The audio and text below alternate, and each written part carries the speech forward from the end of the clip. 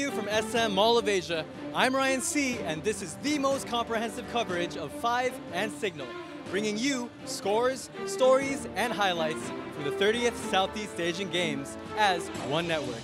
Sama-sama sa SEA Games. Intensity filled the crowd as the national teams from Thailand, Malaysia, Singapore, Indonesia, and the Philippines gathered in the hockey arena for the opening ceremony.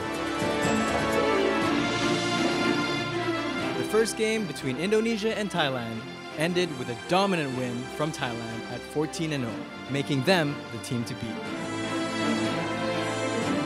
However, momentum seems to also be on Team Philippines' side, with them dominating Malaysia and winning 15-1.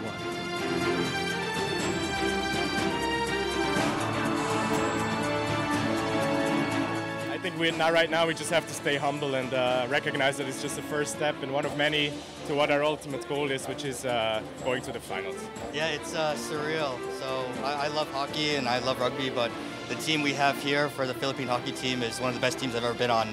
The boys have been great. The training's been intense, but you know we've worked hard up to this point, and I'm excited for the next game. It's been an honor to be part of this team, and represent the country is something different, and yeah, I'm really happy with that.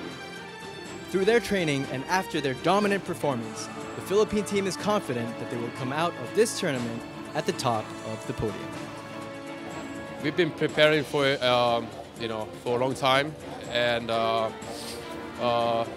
yeah, we're ready for the rest of the game.